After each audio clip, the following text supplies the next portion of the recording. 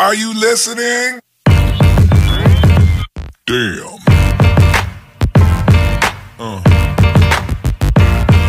Yeah.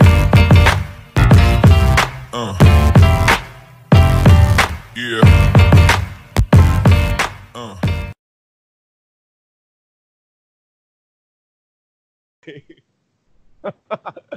Another episode of Trash Talk. With me, as always, is TJ O'Connor. Tonight we have CJ Hayes, who's just signed to fight, I believe it was 2 days ago, for LFA December 21st at Mystic Lake Casino.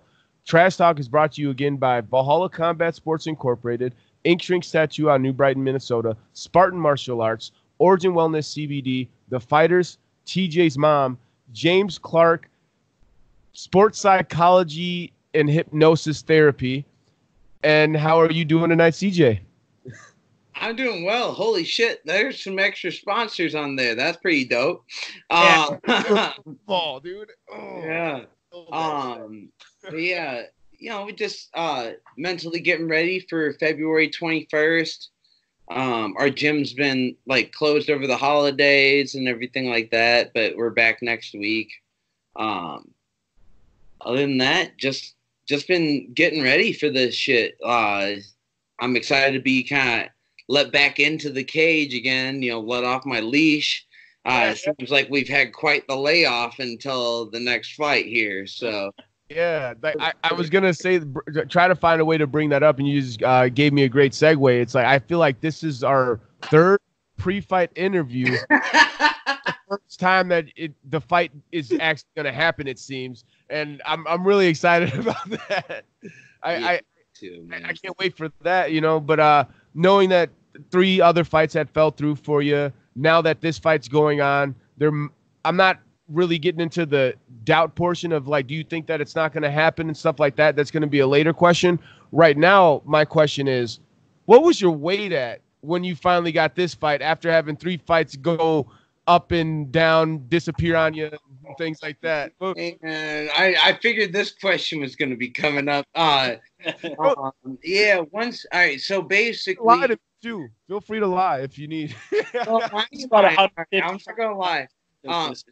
So I basically told Driller and everybody, like, you know, if I don't get a fight by the time I leave out of town for Thanksgiving weekend, if I don't get a fight, I'm going to enjoy my holidays, and y'all can call me in 2020. And they busted their asses, man. I actually could see the efforts and shit just fall through.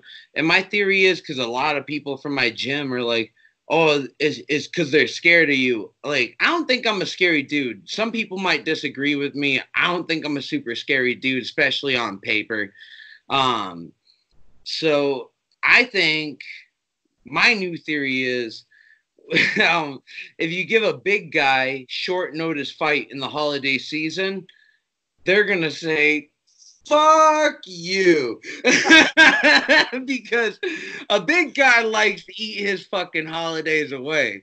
So once I figured out, I'm like, you know, I'm not going to have a fight. I'm not going to take a fucking 1 week notice fight and try to make 185 after eating fucking Thanksgiving down in Branson, Missouri, where everything is pumped full of sodium and love and every single, you know.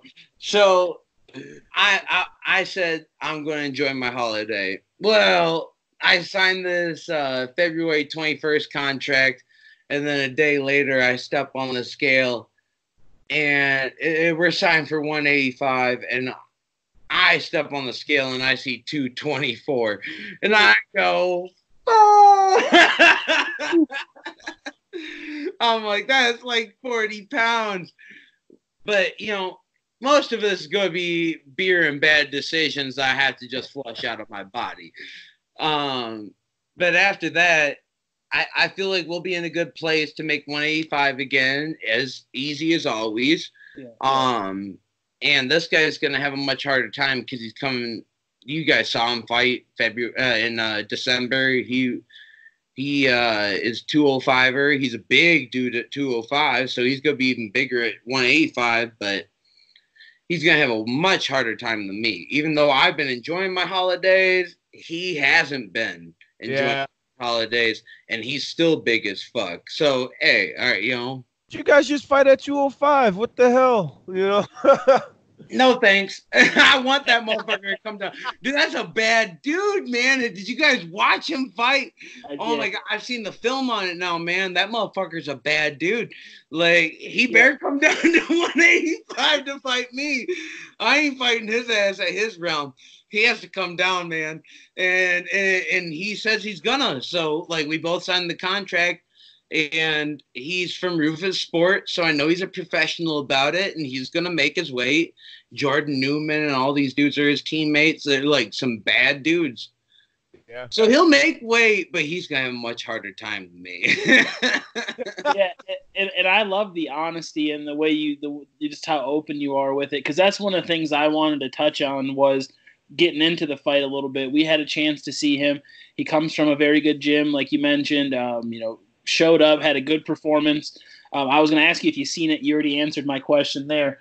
But knowing that you're fighting a guy like this, and Damian talked about this a little bit earlier, just the insecurity with your last couple of fights, does it make you feel better knowing that a guy from a reputable gym has signed to fight for LFA and that, this is a fight that you can immerse yourself into camp knowing that you're going to have an opponent on the 21st of February? Oh, yeah. Like, that's the best part. Like, I know he's down. Like, I know this motherfucker's down. He's not scared of anybody. He's a bad dude. So that's the best part, is that not only do I know he's down, but I also know that February 21st, I need to bring my fucking A game. Like, it's not where I can just be like, oh, I'll display my stand-up and just sprawl and brawl like I did against Mike Waltz. This dude's good everywhere. So it's not just sprawl and brawl. It's like, it's just 3D chess, baby. We're both good strikers. We're both good grapplers. Let's see who's the best fighter. Like, and that's what I'm ready for. I'm so fucking ready for that because, like I said, 2020 is my last year as amateur. I'll be going pro at some point in 2020. There's a little preview for y'all, but end of 2020, I'm going pro. Actually, TBAs. I'm going to do B-class TBAs, and when I win that next belt, that's the last thing I do as an amateur. So we're gonna get this fight. We're gonna get this fight done. I'm gonna take out the Titan right here, Cameron, and then I'm gonna take on 4 Titans in 3 days for TBAs, and then I'm gonna go pro. That's just the new plan, man. I fucking love 2020, and I haven't even been living in it yet. Dude, I love how you mapped that out for us, and then facing the bigger opponent. We've talked about it before previously in interviews. Your reach. You have some long-ass arms for a guy your height. Do you know your opponent's reach, and how do you guys match up in the reach advantage and the height advantage? He's 6'1". He's a gorilla, so I'm assuming he's got like a 6'3", 6'4" reach. I'm 5'9". I got that 6'2" reach. I can hit you with that extendo fist when you don't think I can. And I don't think it's going to be a factor. I think that he's a really good striker, and he's won a Rev Gear Muay Thai tournament. Like, I won TBAs. That's bigger than the Rev Gears, but Rev Gear is still a big deal. Sometimes that's a 1 or 2 day tournament, man, where you're fighting twice in 1 day for that belt, or you're fighting 3 times in 2 days. It's almost the equality of fighting 4 times in 3 days, which is what I did to win my belt. And he's won a belt, and that's that. Hats off to that guy. But we're gonna display a superior striking gym. We're going to display a superior jiu-jitsu gym, and I'm going to display my superior wrestling because he doesn't have any wrestling. So that's his one gap in the game. He's a top jiu-jitsu guy. He likes to play top, but how can you play top against a guy who won't let you on top? How can you outstrike a guy who is at the same level of striking as you, who doesn't let reach get to the advantage? I'm getting in. I'm hurting this guy. If I want to put him on his ass, I'll put him on his ass. If I don't want to put him on his ass and I want to keep peppering him, that's what's going to happen. We're going to put on a show for LFA, baby. Oh, man. I just that. I loved it. I mean, we're talking about a card that's 2 months out, and just the passion you're talking about this today, and camp hasn't even started. We've already talked about that, and I already feel the energy here. And oh man, February 21st, that's a date to look forward to. Yeah, man, and it's gonna be a hell of an after party too, man. I'm super excited about that.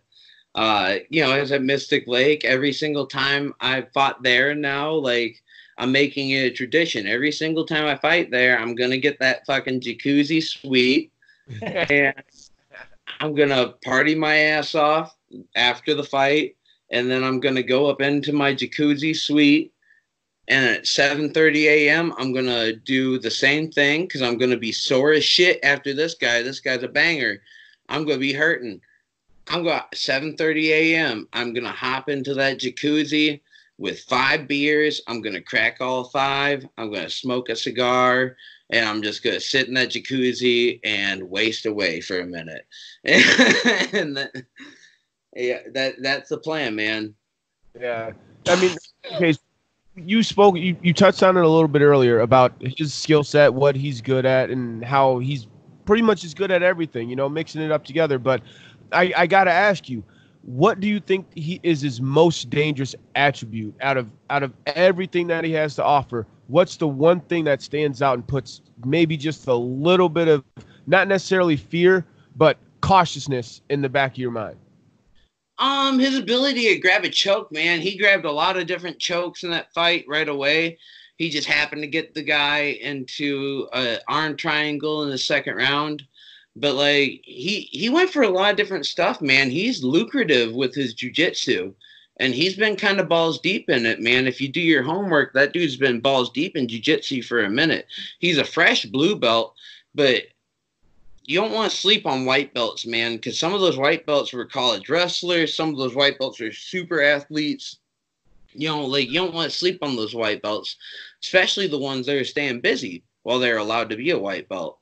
I mean, I snuck in a couple white belt tournaments before they caught me where they're like, he's a college wrestler. He has to be a blue belt. And my coach put me a blue belt. Like, and the same outcome came. I just beat people 23-0. That's what I'm a wrestler, man. Like, I score points. And that's kind of what he does too. But at white belt. Now he's a blue belt. Welcome. He's maybe done one blue belt tournament. Maybe. I have no idea. I just know he recently got his blue belt. Well, welcome to the blue belts, man, because I'm not just a blue belt jiu-jitsu fighter. I'm a blue belt. I'm a college wrestler, and I'm almost a red rank in Muay Thai, motherfucker. Like, so you're coming against the worst of the worst here. Oh, dude. I love it. Oh, sorry, TJ. No, I was just say I love it. I love the energy. I love how you can answer a question that was designed to focus on your opponent's strength with how badass you are. That's my favorite part about this.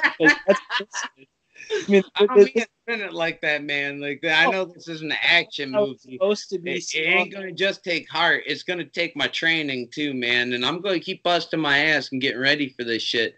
And I know he's gonna be busting his ass too. That's what I'm most excited about. He's gonna be ready to go, and I'm gonna be ready to go. And let's just see who's more ready. Yeah. That's the beauty of the fight game is you take 2 alpha athletes who are convinced they're going to win this fight, and then you put them in a cage and see what happens. So I love it. Like I said, I love the energy. I love the confidence. This is CJ motherfucking Hayes we're talking to. Cooper left the building a little bit ago. Cooper's gone, man. Ooh, what? No, it's CJ motherfucking Hayes, the silverback here. And fucking amplify that shit by the exposure of the LFA. Let's get this show on the road, baby. Let's go. I'm not gonna be amateur much longer, and we're gonna fast track after that. So let's go, man. Let's amplify. Oh yeah, this is off topic a little bit. I mean, I guess it's still relatively on the topic. LFA just signed the deal with Fight Pass. UFC Fight Pass. Hopefully I didn't need to even say that, but for the ones that I did need to say that for, there you go. UFC Fight Pass is going to be broadcasting the LFA fights now. How do you feel about that? And is there been any word back to you at all on if they're going to be displaying the amateur fights at all, or if they're going to be showing the whole pro card finally, so the people to early prelims like that and stuff like that? I haven't heard anything about like how they're going to go about recording it.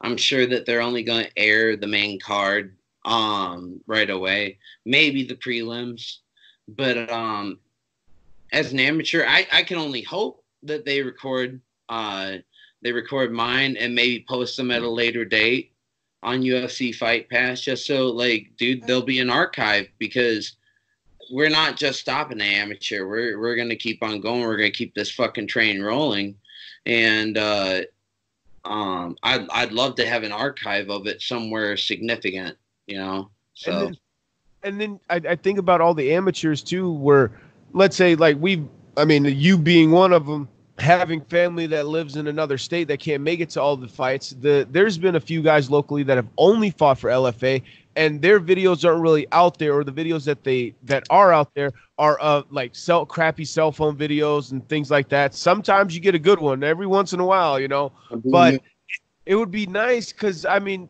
the fact is, I see a lot of the amateur shirts being worn at these LFA fights. I see a lot of the amateurs selling out of a few of the tables, or just stacking the crowd. They have entire sections, and these are a lot of the amateurs. And quit talking about me like that, man. You're making me blush over here. Like I know I put butts in the seat. I know. It would be nice to be able to have a video of that too, you know, at least.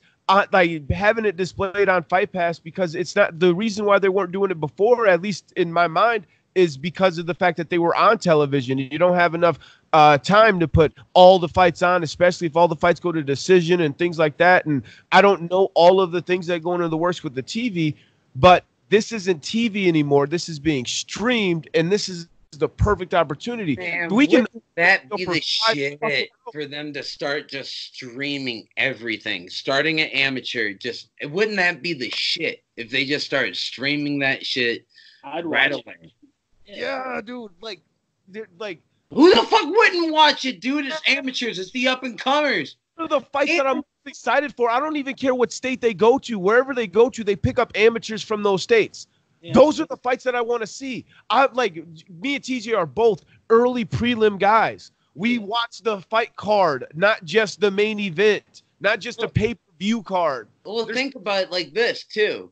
Like, not only will you get like the next up and comers, but you'll also get those scraps that are like where they're not the most technical, but that's the motherfucker you want to see on TV. The motherfucker is cracking and cracking and cracking and cracking. I think if I was a coach, those are the fights that I would definitely watch, especially the guys that are half training, have a background, joined a gym for a while, took a fight that no one really knew, or they took some time. Like, those are the guys you recruit. These independent fighters that have a little bit of skill, you know. Yeah, it's like that guy, my teammate Cody Johnson.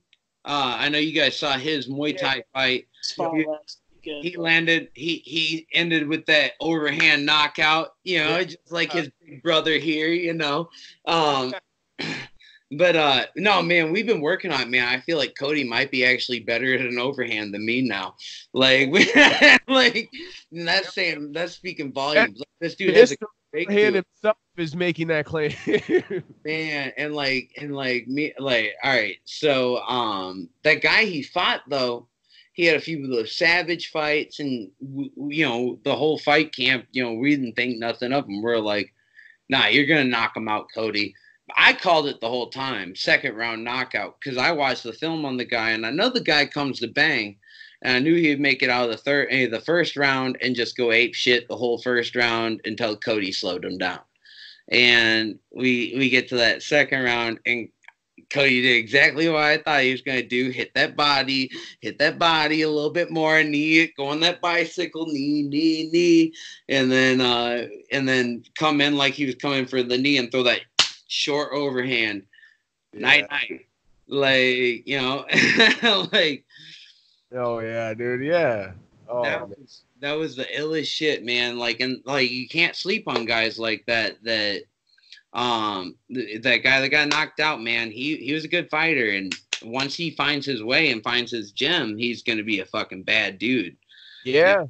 But he right now and still while he stays you know, garage trained, half out of American Top Team, half out of where the fuck. Yeah. Yeah. And those are the guys where it's like, hey, dude, there's potential. Just come, let me show it to you, you know? And that's what I feel like you get from a lot of these amateur fights. And these are the ones where I don't know what it is, but, and I'm not saying that there's, you know, like, there's a lot of pro fights where you see guys that really want it, all those things, you know? But there's something about the amateurs that just get everybody that, I mean, at least the diehards, me and TJ, is super excited, you know, and it'd be super nice. I know that their family and friends would appreciate it too, because a lot of them, it sucks, dude. Like, I remember being 19, 20 years old, all the way up until 26, 27, before all my friends started getting real jobs. And I'm saying this, like, this is like a year and 2 years ago, before all my friends started getting real jobs, you know, people were working nights and weekends. And it's like, damn, they can't even come to the fight, you know? And these are some of my biggest supporters. It's not the fact that they don't have the money or don't want to. It's the fact that they got a kid and they work that night. Yep, exactly, man. Like, it'd be nice so that they can. That's why I'm trying to give everybody an advance notice to come out to these fights February 21st, man, because it's going to be some serious fireworks. Like I can't even express to you how excited I am for this card. It's one of the most stacked cards too, if you look at it up and down. Didn't you say that Manitou Lemaire is making his way down to 170, so he's fighting at 175? Yep. Is this dude clearing? That's another thing. I don't mean to call nobody up. Is this dude clearing my division? Like, yeah. Like, why is everybody getting out? I heard that Herbert Rogers Williams was the hardest hitting motherfucker in the division. I wanted to put that to the test next too. Like, you know, but it looks like it's just me and Rodney Nash sitting here at 185, sitting pretty. And that's my boy. Don't get me wrong. I love Rodney Nash, dude. That it took me 1 minute of watching one of his fights to make me a fucking fan. But me and him over text have both agreed that fight would be absolute fucking mayhem.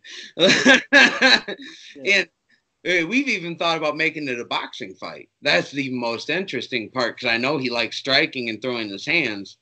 We thought about making it anything, man. Like, is everybody else running from us? Like what's going on? Why is everybody scared of the chubby dudes? Come on. 2020 is gonna be the best year ever, dude.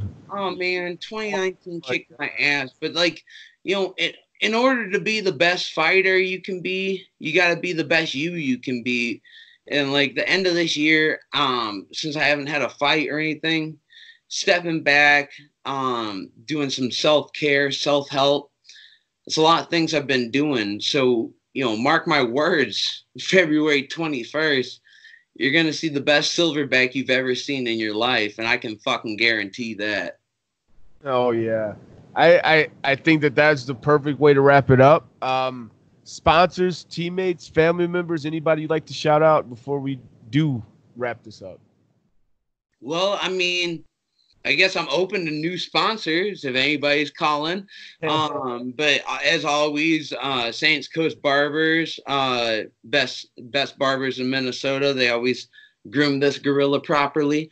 And Abominable Grip and Abomination Athletics. You know, they always send me all my athletic wear and lifting needs. But anybody else is calling, I got a lot of home maintenance I'd like to do to my house. So give me a holler, contractors. Other than that, I want to thank you guys at Trash Talk. You guys have always been a fucking blast, and anytime I can jump on here, I've relished the moment. So yeah, give me a holler anytime, man.